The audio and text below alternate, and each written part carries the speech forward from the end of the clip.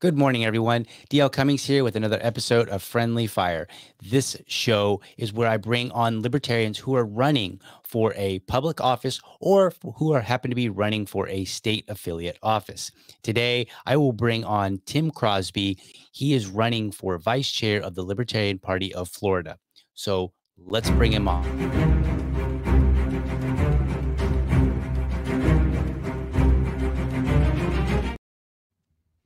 All right, Tim, how are you?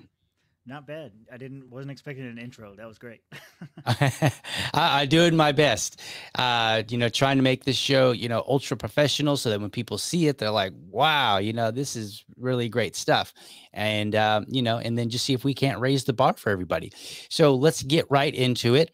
You are running for vice chair of the Libertarian Party of Florida. Tell us why you want to run. What motivated you to run for vice chair instead of, say, any other position? Well, I was really hoping that somebody else would step up, somebody else that I thought would do a good job at it, somebody like yourself or some others. but you all refused me, and that's cool. And then as it kept going, I was having conversations with more and more people, and they were just like, "Well, why don't you do it?" Or like, why can't you do it?" And it's hard to come up with a reason why I can't do it. I just want somebody else to do it. I don't want to be the one. But I eventually convinced myself to do it because I feel like I'm already involved with the state party. I just don't have an actual role. I pay attention to a lot of the stuff that goes on. I talk to a lot of people that are in the committees and in regional rep positions and officer positions. I give my 2 cents on everything. I just don't have a vote. And so this gives me a way to be more active. Originally, I was thinking about something like secretary. Mhm. We're meeting right now. This is the beginning of your day and most people's day. This is the end of my day. I'm going to go to sleep right after this. So my availability during normal hours just isn't that great. But the weekends are pretty open. So once that became an option for me where I knew I could make the Sunday meetings, then it kind of made Mm. more sense that I can be more actively involved in the party, not just as like a note taker or something like that, or somebody that Right. does roll call. I could have a more active role. And then on top of that, there's just a lot of things that I want to see get done with the party. There's been a lot of things that have frustrated me the last couple years, as far as like just basic stuff not getting done that I feel like should be really simple. And I just don't understand why it's not getting done. I have some theories, but I don't want to put those out too publicly right now. We'll try to handle them internally first. But Okay. basically, like So basic what kind of stuff, like things yeah, would you be yeah. getting done that aren't getting done? Well, first of all, the website is a huge problem right now. When Mhm. new members join and they go to lpf.org and they try to get involved with the state party or with a local affiliate, there's most often there's bad information on the website or outdated information. And so when you try to contact like a local affiliate or something like that, you might not have the most up to date information. If you want to get involved with a state committee or something like that, oftentimes you have the wrong person listed there, or emails aren't getting read or responded to. If you want to get involved on the EC meeting, I challenge new members to go try to find out how to do that because it's not easily accessible. It's not readily available. And then a lot of times I've been involved a lot with trying to get people to start new affiliates. And the first question they always ask me is, why should we do that? I want to answer that question with something tangible other than to say, well, you're affiliated with the state party. Like there has to be something else that comes along with that too, some reason to do it, some incentive, some motivation. So I think I want to address all those problems. The vice chair is a unique role. Mhm. You're more of a supplementary role, helping out the chair and doing what helping them do what they want to do. But as ex officio on all the different committees, it kind of gives you insight into everything that's going on. So you have your big broad picture of what you want to do, and then you have the different committees that are tasked with different things. And I'm a manager at my job, and Mhm. so I feel like I'm pretty good at delegating, and I'm also really good at just going to a meeting and saying, "Okay, you said last meeting you were going to have this. Like, where is it? What can we do to get it? Why don't you have it? Or you do have it? Great. What's the next step?" Like, and just pushing those things along. So I feel like I could be good in this type of role, and I feel like I could be effective. Gotcha. So since you mentioned the committees, one of the things that Sure. people might not be aware of is, and you mentioned it, is that the vice chair is the ex officio and so involved in the committees. And so if you were Yeah. to go to the committee's page, excuse me, folks, if you go to the committee's page, what you'll find is under the list of committee members, you're going to find the vice chair, the ex officio listed on all of those. So my question to you is: there's many committees. Are there any particular committees that you would want to really focus on, and what's happening with those committees? Affiliate support, candidates, communications, those would be the big ones. Convention is another one. Um, yeah, those would be the top four. I mean, that's half of them. So Right. I feel like I go to any of them and have something to say. Audit is they're pretty straightforward. They review spending and contracts and make sure that everything's above board. So I don't really know that I need to be all that involved in there. I can give my Hmm. own opinion on it. The rules committee is kind of an independent branch. Platform committee is probably one that we don't really need, if you ask me. Basically, the job of the platform committee is to review the platform and make suggestions, but Hmm. they make those suggestions at the convention, and any delegate can change the platform anytime they want. So I don't know that we necessarily need that one, so it might not be one that I'm super focused on. Membership is huge. We have a problem with membership right now. Not that I'm not saying the committee specifically, but just in general, the party has a membership issue. There's going to be a lot of these seats. There's going to be a couple of us running for vice chair, but there's a lot of these other seats, these regional seats, that go uncontested or unelected year Hmm. after year, and that's just a problem with membership. So that's another one. There's five. Which committees am I forgetting? Well, Yeah, I've got the list up. I don't want sure. to pull. I could pull it up on the screen, but it's a huge It's long okay. page. Um, and I'm trying to remember which ones that you mentioned specifically already. But let's see. We'll just go down and read them real quick. Oh, we've got the affiliate, audit, Yeah, candidate communication, convention, fundraising. I don't think you mentioned fundraising actually. fundraising. There we go. Yep. Um, Legislative action committee. Oh, That that's a that good one. one. Yeah. Yeah, I feel So like, they and that's sorry, that's another thing good. too with the committees. A lot of times too, people get elected to these committee chair positions, and they kind of Hmm. go, it's like a make your own adventure kind of deal. They're not given any sort of direction, and then as a result, there's no cohesion between the committees. That's something else that I want to see happen more. So, for example, you made me think of it when you mentioned legislative action committee.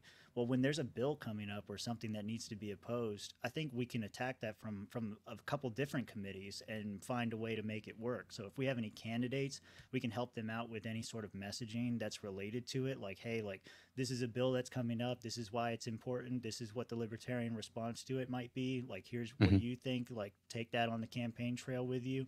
Legislative action can start some petition drives, which would be great for local affiliates to bring out to their events, and they can help recruit members off of that. Like, hey, are you aware that this thing is happening? Like, here's this petition that we're going to fight this thing, and that could be pushed. And then communications, obviously, putting out the word and just saying, like, this is something that's happening. Everybody should pay attention. And then we can have these targeted messages too that go out to, like, if it's like a county ordinance that's going to be really bad, we can say, hey, this thing is happening in your county and this is why it's important. By the way, if you want to do something about it, here's this local affiliate that you can go to, where there's Hmm. like-minded people who want to push back against this thing.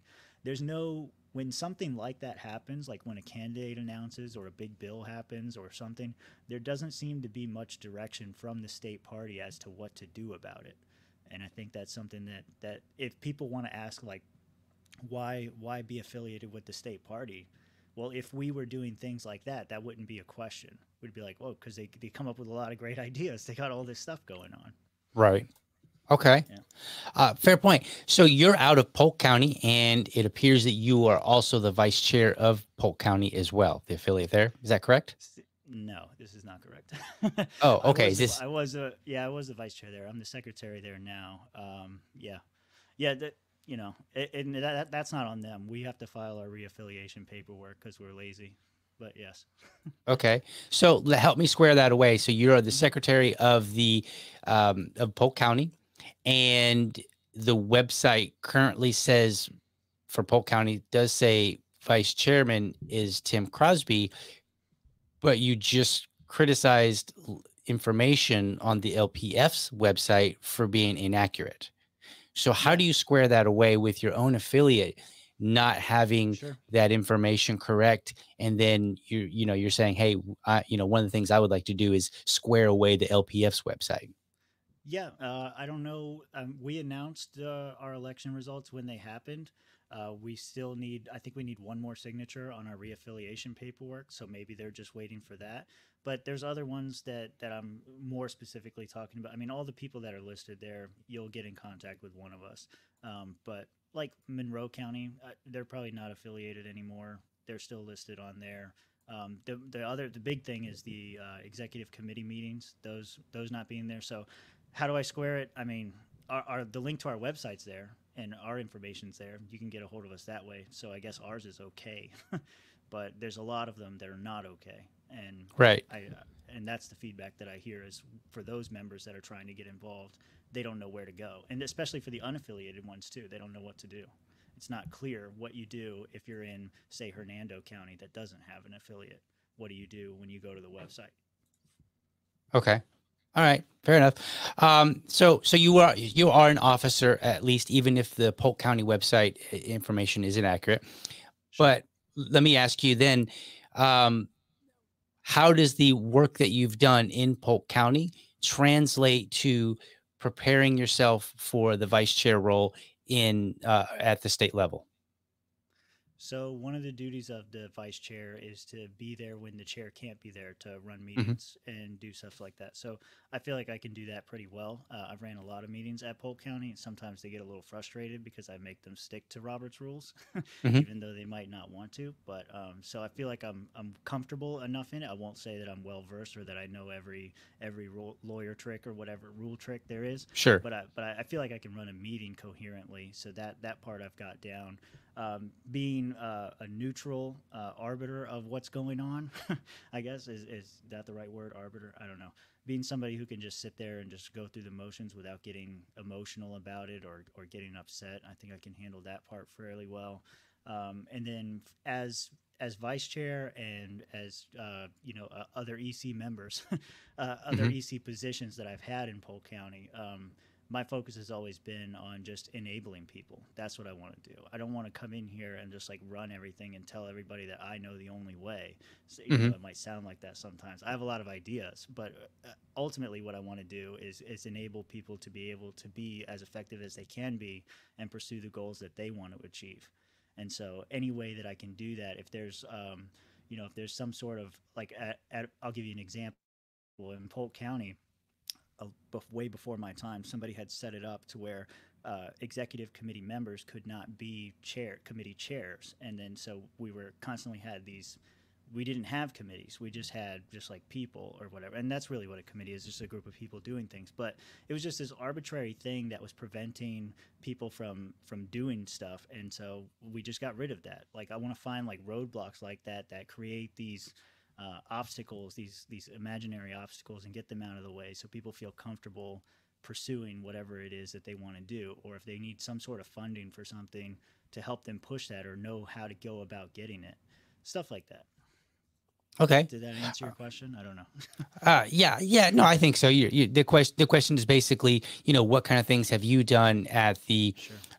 the executive committee level for an affiliate that prepare you for an executive committee role in the state party, right?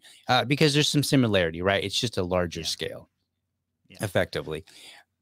I mean, if you're running for a chair or the secretary, like the roles are basically going to be the same. You just will have more to do potentially Sure. at the state level than say at the affiliate level, possibly. I mean, Hopefully. I'm the chair of Duval, and we just came out of an election. I assure you, there was plenty for me Three to do. elections, right?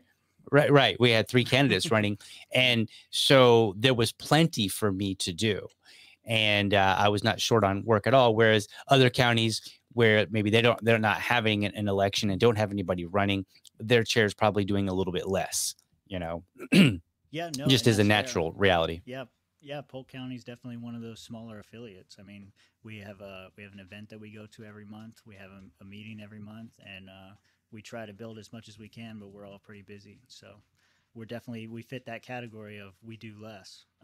But I think that just gives me more time to be active at the state level.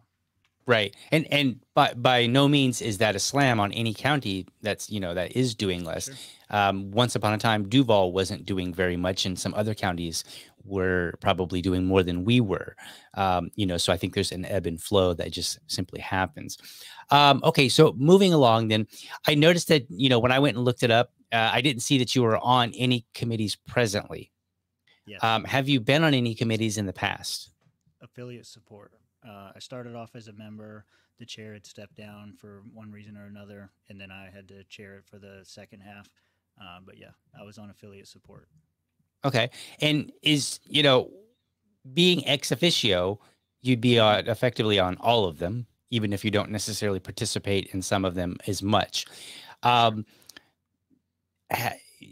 it sounds like a lack of experience, and I don't mean that in a negative sense, just like you haven't had a lot of experience on all the different um,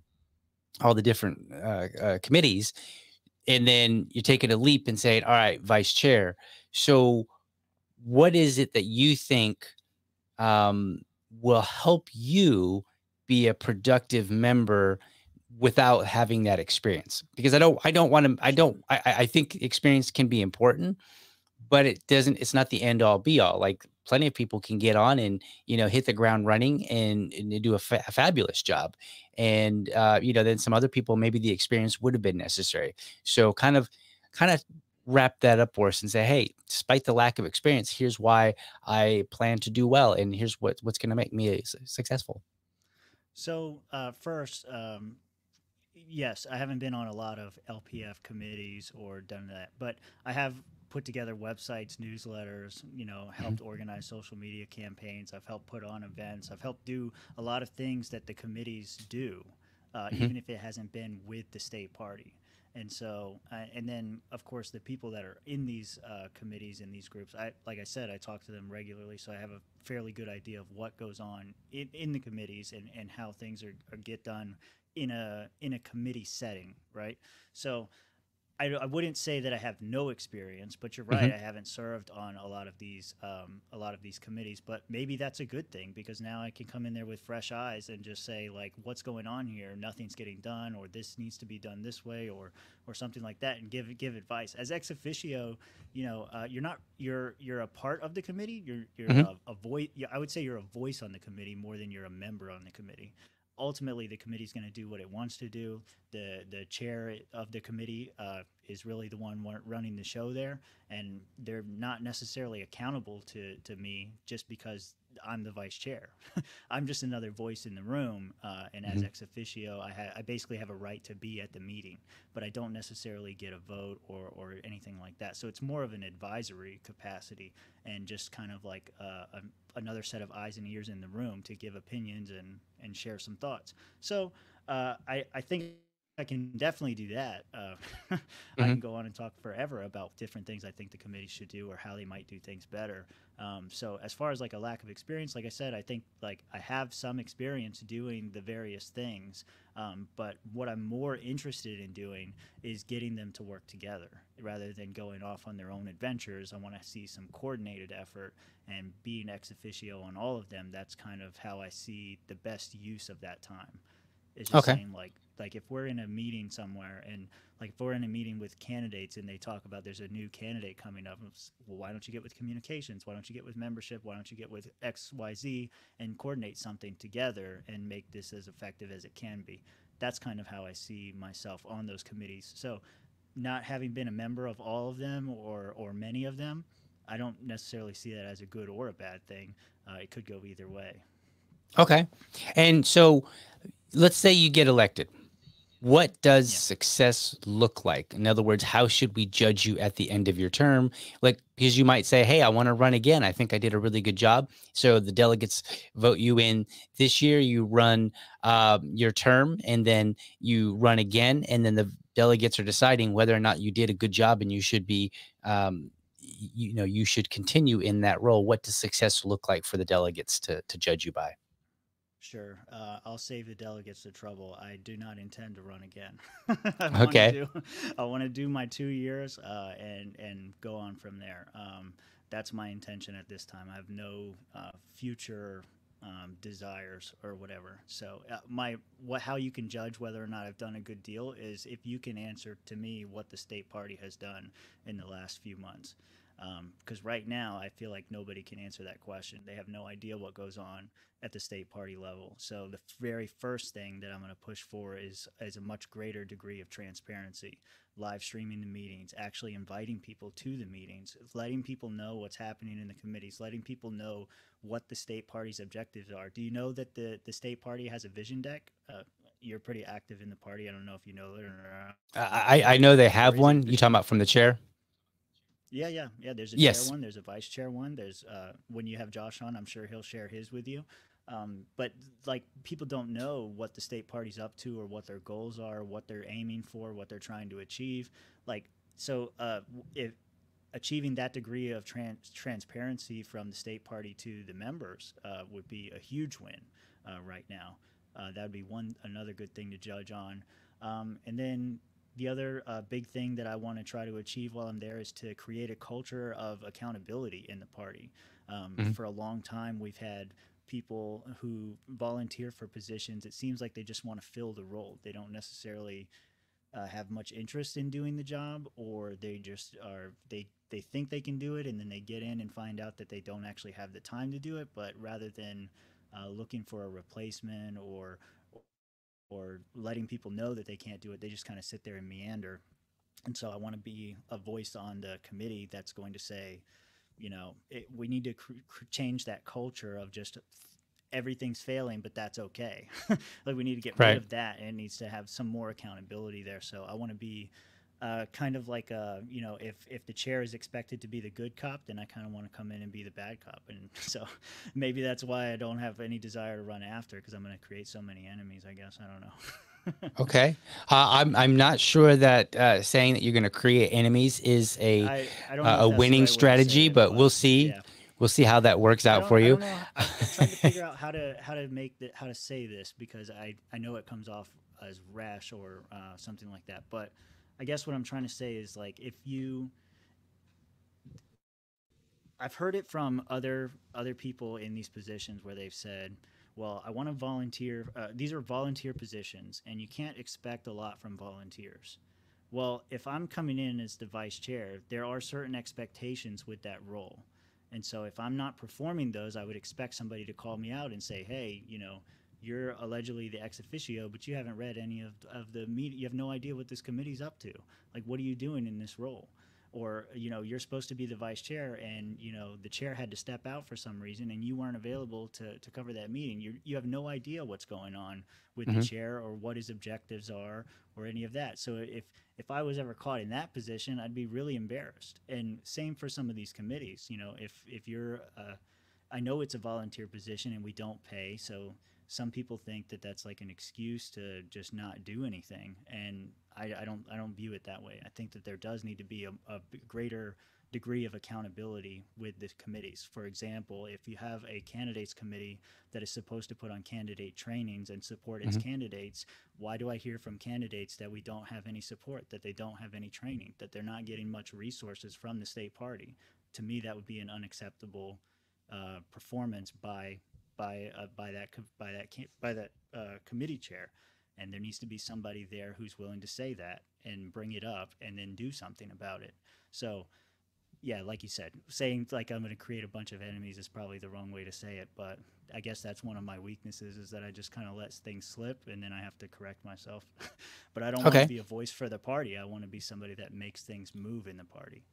Okay. So it sounds like rather than enemies, what you're really saying is, I being you, of course, I intend to really focus on accountability for all these different committees.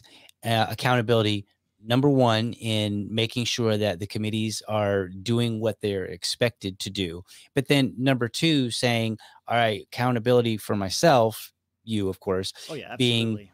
saying, I'm going to now go out and work to make cohesive committees so that when one committee is doing something that that may impact another committee, or it may impact people that are depending on another committee, that this information gets transferred and utilized in a way that makes the LPF more valuable to all of the members. Did I kind of summarize that well? Yeah, you should be on my spin campaign. How do I know you? I'm not trying to spin things. No, I know. What I'm trying. Well, we're here for tough questions, but at the same Yeah. time, I want to make sure that if I'm, even if you're maybe, maybe if somebody says something a little bit inarticulately, that if I understand what they're trying to go for, then say, okay, this is what you're trying to say, because we want to be honest about it. We want to have tough Yeah. questions. We want to be honest and give the most, charitable interpretation of what you're trying to say. Sometimes people, when they're talking, especially after they've worked all night long, maybe a little bit tired, and you say it one way, and then you look back and you're like, oh man, I should have said it this other way. But we want to give people the benefit of the doubt, because what we want is we want to have we want to have all the proper information. Sure. That we, and if somebody just is a slip of the tongue, that doesn't necessarily make them a bad candidate.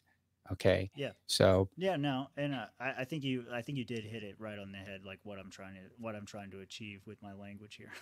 I want us to be effective, and wherever there's lacking, I want to be there to correct it in whatever way that means. If it means you need more resources, if it means we need somebody different, whatever it means. That's what I want to do. I want us to be an effective organization. I want the state party to be so effective that people are competing for these roles because it means something to be in this position, and that we're actually out there achieving things. And then I don't have to do it. I don't have to run again. Right. Right now, I kind of feel like there's some level of like duty that like I need to go in there, and I need to kind of clean house a little bit and rearrange the deck chairs before this ship goes down. Okay. We really got to start fixing things and taking it seriously, because right now, stepping out of the state party stuff just look around. Like, banks are collapsing. We're headed towards another financial collapse. We're getting ready to have another big shutdown moment, and we need to be ready for it. We need to be able to respond to it, and not in the way that the LP responded to COVID. We failed on that. We failed miserably. We should have excelled. And there's another huge thing coming up here. If libertarians aren't good on economics, what are we good for? And here comes the biggest economic failure since 2008 is right around the corner. We all see it coming. We need to be ready and prepared to take it on seriously if we're going to be taken seriously, and if we're ever going to become an effective organization. So my goal is to help us get to that level. Okay. One final question to put you in the hot seat, since I mentioned it. Oh, you haven't done that already? Okay. So something you said caught my attention, and I thought it would make for a good question. So what has the LPF done in the last 2 or 3 months? One or two things. You don't have to list a bunch. Not a whole lot, honestly. I mean, it's just a lot of, like, they've been waiting for updates on the convention. I think we finally got our contract signed for some of our speakers. That's great. There's really not a whole lot to speak about. I mean, there's a new Hillsboro's finally going to be reaffiliated soon, thanks to people like Eric Cordova. Got to give him props where it's due. Heck yeah, go on for it. So that's great. Good news to hear. The state party in the last few months did give some money to its candidates. That was good to see. So, and those were the candidates you were talking about before. I think you guys got a billboard. We did, partly due to contributions from the LPF. So that was a positive. No, hold on, entirely. Okay, sure. Yeah. The LPF reached out and said, "Hey, we want to get some advertisement for you guys." And it just so happened at the time that one of our candidates had done some research on some billboards. We selected a billboard, and it turned out actually even better than we thought, because we selected a digital billboard, and what we were expecting was to be able to utilize one graphic. And we were going to use one graphic for 3 people. And they said, you can pick up to 4 graphics that will run. So for the same price. So what we did was we created one graphic with all 3, and it said vote LPF in huge letters. And then the other 3 were candidate specific, and all of the money came from the LPF. Yeah, more like that is what we need to do, because I think if you review the LPF expenditures, you know, the biggest expense of the year is always convention. And the Hmm. reason for that is always like, well, this is the biggest fundraiser of the year. So as long as it's profitable, it's excusable that we spend the majority of our money on convention. But really, where we need to be spending money, in my view, is on things like that for our candidates, especially the local level candidates, county and under. Like they really need to be supported in that way, and that's huge. So that's a big win for the LPF. And I think you were trying to get me on a gotcha, and I remember. I know, no No. gotchas. This is friendly fire, so I do I have to know. hold to the reputation, which is I'm going to ask you tough questions. No, Okay, you're doing so great. I think you've done fine. What else have I not brought up that you want people to know so that you can secure their vote? Well, you got to show up if you want to vote. So everybody should go to lpfcon.org and go check out the list of speakers and buy some packages. Sign up to be a delegate if you're eligible, or even if you're not, just come and hang out. It's going to be a heck of a time. So that's really the only thing we haven't mentioned is you got to go to the convention if you want to vote for me or against me. It doesn't matter. Just come out and have a good time and meet a bunch of libertarians. Every time I go to a convention, it's like I remember why we're here. You know what I'm saying? Hmm. Like some people like to rag on like the smaller affiliates and say like, oh, it's just a social club or whatever, but that's where it starts. And when you go to a convention, you get to see a lot of people that you haven't seen in a long time. Like I haven't seen you since, I don't know, last convention, I think. Right, right. I think it's You been know, last convention.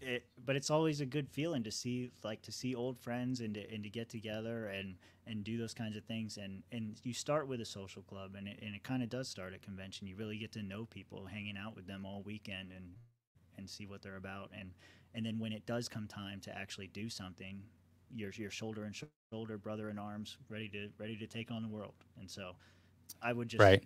say come to convention and see what it's about. Awesome. I don't know. I don't know. There's Well, not really. I'm not a really good candidate, you know. So oh, I'm pretty sure now. I'm pretty sure that you're not supposed to say that. So, that's okay. Yeah. but okay. Well, I want to thank you for being on. I hope everybody got something out of it. Hang backstage for just a moment while I close this segment of the show out. Thank you, everybody, for listening. Hope you enjoyed listening to Tim Crosby, who is running for vice chair for the Libertarian Party of Florida. Now, if you're watching and you're not from the Libertarian, or you're not in Florida, this may be a little bit less relevant to you, but hopefully you still got something out of it anyway. Maybe you would like to run for an office in your state, whether it be at the executive, I'm sorry, not the executive, but the state level or the affiliate level. And hopefully these interviews will help give you some ideas on how you would want to communicate to the delegates that might be voting for you.